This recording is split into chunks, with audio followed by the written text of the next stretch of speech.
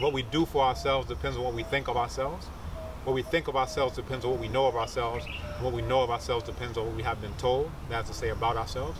So once you've been told about yourself, then you will know a lot about yourself. Then you will think a lot about yourself. Then you'll be ready to do for yourself, which is to protect yourself against any enemies. You understand? So this is what we are about in Capoeira. We are about letting people understand that it's sometimes people don't need to know all the things that you are able to do. They'll think you're just here, oh, I'm an old man, I need my cane. But the real Capoeira is when you can pull something out that looks like it wasn't even there in the first place.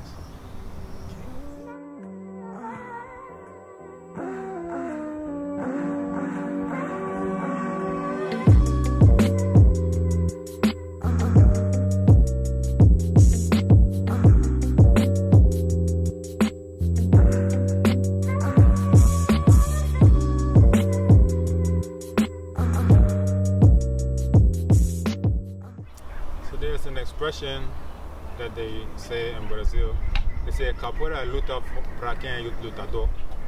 Capoeira luta para quem é lutador. Translates to Capoeira is a fight for the one who is a fighter. By the same token, you can say Capoeira is a dance for the one who is a dancer. For another one, you can say Capoeira is acrobatics for the one who is a gymnast. So whatever you bring to the table, that's what Capoeira will be to you. So I'll say that from the outset.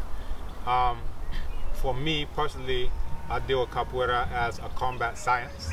Now when I say science, I mean something that can be experimented on, something that can be tested to see how it's effective, when it's effective, in what context is effective, against who it's effective, and all of those types of things. So that's what we do every single time we spar.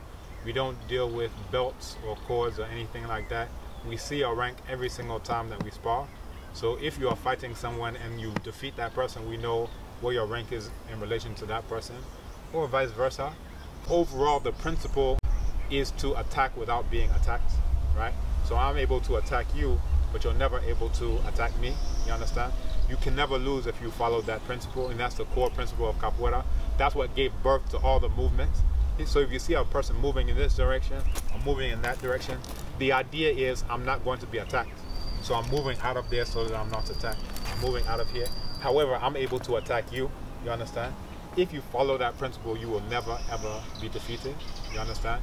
The other side of it is the idea of ma'at, right? In ancient times, this is truth, justice, order, balance, righteousness, harmony, reciprocity. But the idea of propriety is doing the appropriate thing at the appropriate time, you understand? So even outside of the fight context, I may even decide that there's no need to fight over this small, thing. So doing the appropriate thing at the appropriate time can be in the fight context. It can also be in a non-fight context. But when it's in the fight context, it comes down to attacking without being attacked. You understand? Working on my timing so that I'm out of the way when yours is coming and you're in the way when mine is coming. So, when I say combat science, there are certain things that are taught in Capoeira or in anything where they just tell you, do this move. And sometimes they tell you do the move, but they don't tell you the full context in which it will be applicable. So you see people who do moves because they think it looks pretty, it looks cute. So they'll be hopping, they'll be clapping, they'll be flipping. Now some of these people, they are doing their flips or whatever, it looks cute. But now when they're in an actual fight and they try to do those things, they find that their nose is bloody. They find that their shoulder is dislocated. But the thing is, you're doing the thing because you think it looks pretty. But with a science, you're testing and seeing, will this work in this context? When you see in this context it doesn't work, then you just simply, adjust. So that's the way I see Capoeira. In Chi, we refer to it as Asako, and that is coming from Asa, which is dance, Kon, which is fight. So when we say this, we say Asako, and then the person will respond with Okonsa, which is the same thing, just in reverse, so fight, dance. And basically, there's this, fraudulent story where, the whites in Brazil will say, oh, the black people, they disguise their thing in a dance so that the white people wouldn't know what's going on. When you read the primary text, the whites are like, this thing, we have to ban it, these people are killing. The whites are not deceived that this thing is, hidden in a dance, that's one. But then if you look at the syntax of black combat sciences, and I'm not saying martial arts because, again, when you say martial, this is derived from the term Mars. Now, who is Mars, or what is Mars? Mars is a Roman god of war, And when you find out that the oldest depictions are found at Monet Khufu and what was called Kemet, that's what we now refer to as ancient Egypt, the land of black people, that this dates to over 5,000 years ago. Now 5,000 years ago, where was Rome? There was no Rome. There was no such thing as a Rome, much less a Mars, which is a Roman god of war. So why in the world would we call our thing martial arts or martial anything when we understand that we were doing these things long before there was Mars or any of those things? But mainly we deal with those types of things because of, you know, a lack of understanding. But to come back to the point, when we talk about how African people do combat, you'll find that all throughout the continent, you'll see Zulu warriors and they have their war dance, right? These are the moves that they're doing when they're fighting, when they're doing with the spear, and you see it, they're moving. It's not, I stand still, I do my kata, ha, ha, ha. This is not how African people fight. Now take from Zulu war dances, now come to Muhammad Ali in the ring. You see when he is young, he's up there, he's moving, he's sticking, he's moving, he's dancing, bam, bam, bam. He says, in the ring I can stay until I'm old and gray because I know how to hit and dance away, right? So this is exactly what he's talking about, is something that goes back into ancient times. You can find Asako, where we do Asako flag dancing here in Ghana, and all the moves are warrior moves. If you do this and you have a spear in your hand, the person will know. If you do this and you have a sword in your hand, the person will know. If you do it, and even if you have a flag in your hand, all the crowd will be at a distance because they understand that all of those things can be in their eye, upside their head, all of those types. So they understand. So in the dance is the fight. If you look at Dambe, which is what they do, the Hausa people do, and you'll see that as they're doing this type of thing. If you go to Martinique, you'll see Laja, and they're doing this type of move. They're rocking, and then they do their kick. They're rocking. If you look at the United Snakes, when we do slap boxing, that's what I grew up with. So we're up there, we're doing this type of thing. We're doing this. We're not, hey. That's a very white, Eurasian, pale, Chinese, I don't know what thing to do. But for African people, we have a flow with it. We have a rhythm with it. If you look at anybody who's black who knows how to fight, then this is the type of thing that they do. If you look at a Floyd Mayweather, so I can go continent, tip to tip. So this thing about, oh, they started to dance because the whites wouldn't know that they were dancing.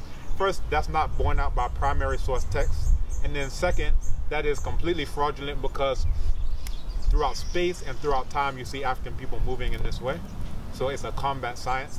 And part of the science is knowing that it is easier to move something that's already in motion than to come from static and now start to react and then jerk and herk and all of those types of things. So what we do is that we're redirecting the energy.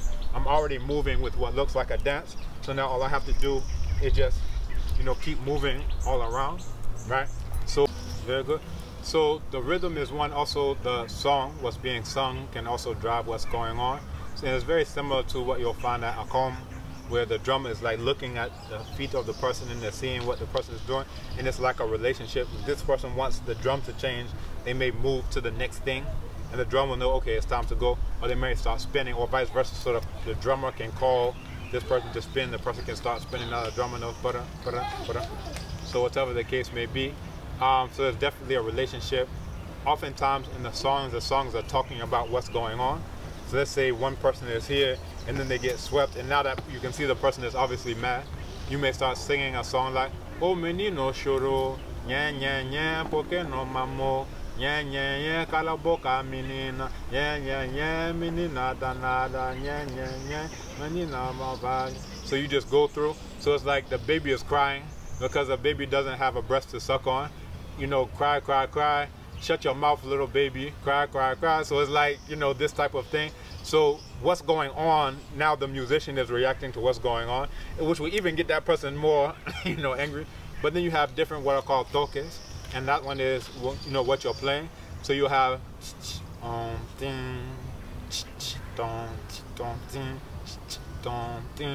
so this is Angola. Now usually this one is marked by slow movements. This one is marked by, you know, intricate, sometimes, you know, what's referred to as play. So they're going through back and forth. You'll see this. And, you know, it's like chess of the body, if you understand what chess is about. Because if I do this, you have to know what the response is. It's a call and response, just like we can do orally. I go, I mean, the same thing. So if my foot is coming and you don't know the response, it means that you're going to get your jaw kicked off. The response is to be out of there and set off your own kick at that same time. You know, one of the issues is that the Eurasians, these Chinese, Koreans, and Japanese, they have a lot of PR, you understand, in terms of movies and all of these types, Confucius Institutes, you name it, Korea this, all of these types of things, Chinatown, that. And that really, you know, helps their cause to the point where young, you know, Africans, you know, youth in school or whatever, they will have heard of Taekwondo and Karate and now Kung Fu or Wushu, whatever, but they won't have heard of the African combat science. But then sometimes, oh, yeah, that's from Tekken. Oh, I saw that in this one movie. Okay, yeah. But, you know, just in terms of a disparity and familiarity, that they tend to be much more familiar with the things that are non-African or even anti-African and not familiar with the ones that are here. However, I will say this, we're running, as you know, the UNESCO project, the Open School. As soon as the children get exposed to it, they grab it. They love it, they feel it, they feel the movements, they feel the dance, the fluidity, they feel everything. And, you know, that's really, I think, where the future is, especially in Africa. You know, when we go to the Chalewate Festival and we just are on the street with the children love it. They will not go anywhere. As long as you are there, if you stay there for 5 hours, they will be with you, and it will be just more and more, dozens and dozens. So we're just on the street informally. We haven't gotten a permit. We just are teaching the children their own combat science, and they feel it inside of them. And what it's like is, it's less of teaching them, and it's more like them remembering something that they connect to, you know, on a very deep level. So that's that. So we have our Capoeira classes. We started doing it every day of the week at my place, which is in West Legon, but the ones that are more open to the public are here at the University of Ghana at the Sports Directorate. We meet Saturdays at 11 a.m. And, you know, with it, you will learn the moves, but we also try to get people to understand the principles. This just some of these ideas of like attacking without being attacked. Again, you can join us. Also, we have the Android app. The iOS app is coming soon. Abibifahodie, that's spelled A-B-I-B-I-F-A-H-O-D-I-E. Abibifahodie, that's Black Liberation in Tree. We also have the website that you can go to, and the website is very social, so it has a news feed and everything. You can post your pictures of yourself doing capoeira, follow the videos that we have on there as well, and that one is the same, abibifahodie.com. So if you go to that one, you can also connect with us doing capoeira here in Accra. And basically what we're trying to do is get people to have a self-protection mentality.